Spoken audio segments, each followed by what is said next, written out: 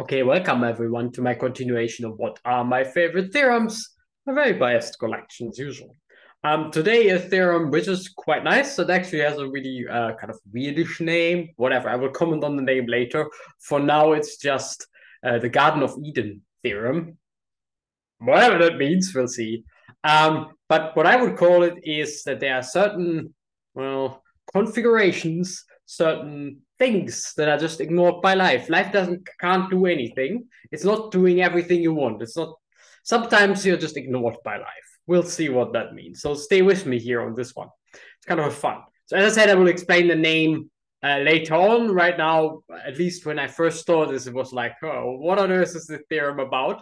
Theorem kind of tells me that it's probably in math or something related to math. It's more like intersection between logic, math, and computer science here. But still pretty much very adorable, but kind of the name is a bit, we'll comment on the name later on. Okay, so it's related to Conway's Game of Life, and I will show you Conway's Game of Life in a second, kind of in a really beautiful, so you can play it online yourself. I will show you the website, so play Game of Life. And it's kind of a really cool idea, and it's kind of the blueprint example of what people call a cellular automata. And it's the following idea. The Conway's Game of Life itself will run on a 2x2 grid. So something like this, infinite in all directions. And there will be states, and the states will change every second, let's say. And the state of one of the, just grid parts here, one of the alcoves in the grid, is determined by what is going around it in the following way. So let's say you have a cell, it's always the middle cell, the yellow one here, and it has very few neighbors.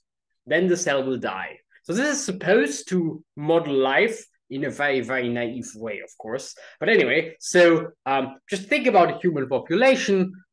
So if there's human and there are not many other humans to support you, you eventually will die. So that's kind of the first rule. If you have one or no neighbors in this little blue part here, so neighbors is really just everything kind of around, then you die. Well, it's just that's life, I guess. That's a part of life. Anyway, and if there are too many, then you will die as well. I guess it's overpopulation or whatever. So if you have 4 or more neighbors, like in this little configuration, you'll die as well, right? So die just means I erase the little cell. And the interesting thing is there will be some kind of balancing. So if there are 2 or 3 neighbors, it's kind of the right setting. You have enough people to support you, but not too many competition when it comes for food or something, or resources or whatever, then you survive. So if you have 2 or 3 neighbors, you survive. And well, human population is, as soon as you throw in enough humans in some space, they will multiply. I can guarantee that. And here's a multiplication rule. If you are an empty cell, so you're not alive yet, but you have a certain number of neighbors, then the neighbors will do whatever neighbors do in this multiplication setting, and you will come to life. That's kind of this balancing between some things will die, some things will live. And in the illustration, well, it's kind of a 0 or 1, right? Alive or dead. In the illustration, we will go for, black being alive, or I think it's actually yellow. Yellow being alive, sometimes it's black and white, so yellow and whatever the background will be. So let's have a look at the Game of Life. So here's the website. It's called Play Game of Life, which is a really good name. Also linked in the description in case you can't spell Play Game of Life. Anyway, so point is here you can kind of set up an initial state, and the rules are the rules. So the rules are the local rules we had before. You could set up an initial state here, whatever, and then you can get it started and it will do something. Depending on, and now it stops, now it's frozen. Well, reset, clear. Here's another state. We could start with something like this. Start, and it will nicely alternate. Why will this alternate? Let me just stop it.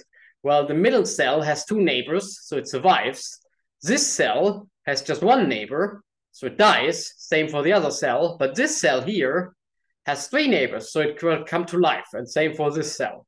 So it just alternates back and forth. And kind of the point is you can kind of create very nice patterns here. There you go. And it's a little bit random. So kind of the point is here, now we have a period again. Okay, let's stop it. Let's put in maybe here another one and see what happens. Oh, now it's completely dead. Very, very sad. Reset. It's just completely dead. Let's put in another one here. It dies completely. So kind of the point is, depending on the initial configuration, it's kind of random what will happen in a certain sense, like life is. Like life is, well, determined by certain rules, so it's not random in any strict sense, but it's certainly kind of very unpredictable what happens. So here's one of my favorite configurations. I already did that before.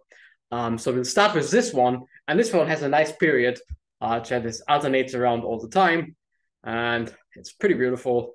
Pop, pop, pop, and there you go. And then it goes back and back and back and forth and just repeats itself. Cool. So that's Conway's game of life. It's kind of modeling life if you want, and I will just call it life.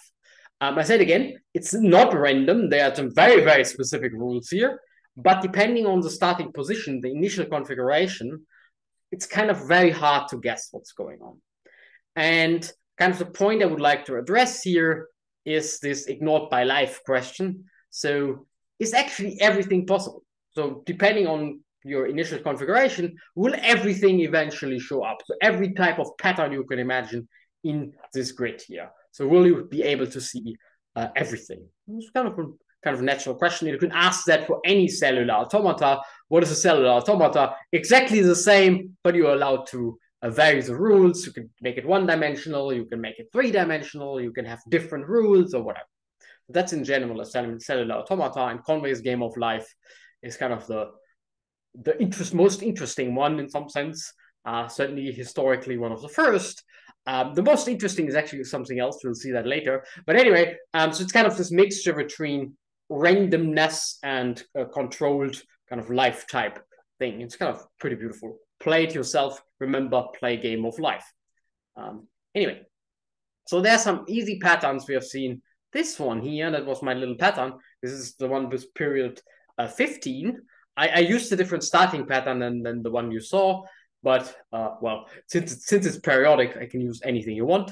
We had this one here, which was alternating between this and this operation, and we have not seen any of the others as far as I know, but they are patterns that are just fixed. So if I have a block, nothing will happen or whatever. And there are patterns and move, and so they're kind of easy to describe.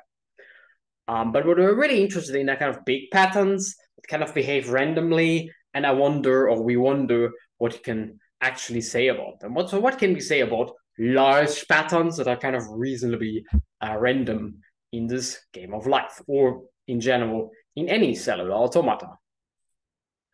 And the interesting patterns, at least for this video, and now comes the name, are the so-called Gardens of Eden. So what is a Garden of Eden? A Garden of Eden, so here are examples of Gardens of Edens, and that's really difficult to show that these are examples of Gardens of Edens. Anyway, so a Garden of Eden is a configuration which no processor. So it cannot occur. It cannot occur ever in the game of life unless it's your initial state, right? Your initial state is free. You can just put it as an initial state. That's fine. But it cannot occur kind of as in the game itself. And that's why it's somehow called Garden of Eden. You might like the name, you might not like the name anyway, but it's kind of related to this creation out of nowhere, right? It's kind of the initial state, the God-given state, if you want, or in this case, because I was just clicking, and I'm certainly very far away from being anything than a human given state. Anyway, so no, just the initial state. It can be an initial state, but nothing else. And just think about it for a second. It's really not easy to show, for example, that this top one here can never arise, no matter what other states, initial states you have. You kind of need to show that. This kind of was a long-term question, open question, so kind of solved a long time ago. But it's still a lot of fun involved. And what people then did is they thought about kind of a more abstract approach to this problem. And that's where the Garden of Eden theorem comes into the game. It's this idea of existence of those patterns. So in particular, since these two are Gardens of Edens, Garden of Eden, let me try again. Gardens of Eden, very complicated. There is usually just one. That's why my brain has so much problem to just have multiple of them. But in principle, you have multiple. We actually have quite a few. Anyway, that's where the theorem comes in. So the Garden of Eden theorem is a cellular automata. Any cellular automata has a Garden of Eden if and only if it has twins and just the existence. So here are more Gardens of Eden. Ugh, this will not work out in this video anymore, so bear with me here. Anyway, so twins are much easier to check. So twins are two patterns. That's kind of, here's pattern 1 and here's pattern 2, and they exist in two different universes, but if you exchange them, the overall behavior of the system doesn't change. These are called twins. Some local configurations, you can completely exchange them, and you kind of will never change the future configurations. And that's kind of much easier to check than whether you have Gardens of Edens, because it's kind of really difficult to say that something will not arise no matter what you do. But this is kind of this existence theorem, and it works for any cellular automata. So having twins is sometimes called locally injective. So let me just say injective. And having Gardens of Edens is called surjective, right? Surjective, yes, you're not ignored by life. Every configuration will appear. Injective, kind of, you don't have this exchange property. And this is saying that cellular automata is injective if and only if it is surjective. Well, it's kind of a very nice theorem, which you can then use, for example, of course, to apply it to a Conway's game of life, and you will note that life will ignore certain patterns. So certain patterns will not appear in life. And in general, this is a kind of difficult problem for general cellular automata. So in higher dimensions, this is essentially an undecidable problem, and you can kind of show that. So in dimension 1, it's a bit boring, but otherwise, it's really, really difficult. So that theorem is actually quite cool. And you might wonder whether this is kind of always true. And no, it's not. So there's maybe the even better, the more famous, or certainly one of the most famous cellular automata, which is called Rule 90. Rule 90. I'm not going to explain what Rule 90 is, but here's a picture from Rule 90. Rule 90 just says there's a certain number of rules. You can just vary the rules I showed you before for the Conway's game of life. And this was the 90th one people tried. It turns out that Rule 90 is just a kind of really fun one. It's really kind of the random one. And in a random one, you would expect that everything will appear, right? That's what makes it random. So in some sense, game of life is not random because not everything appears. And this one is random and everything will appear. So this one has no Gardens of Edens. Gardens of Eden. This is not going to work out, but we're almost done, don't worry. So Gardens of Eden. And yeah, so it's really just saying this one is quite random. It's just everything that can occur will occur eventually. And this is kind of, you could check that by using the corresponding Garden of Eden theorem. Anyway, so what I was trying to say today is, let's just be very brave here and just say Conway's game of life is life. Well, whether that's true or not, I leave that decision to you. But if it's life, that's kind of, in life, you won't see old patterns. So life is not random. This is essentially saying life is not random. In contrast to Rule 90, Rule 90 is really random.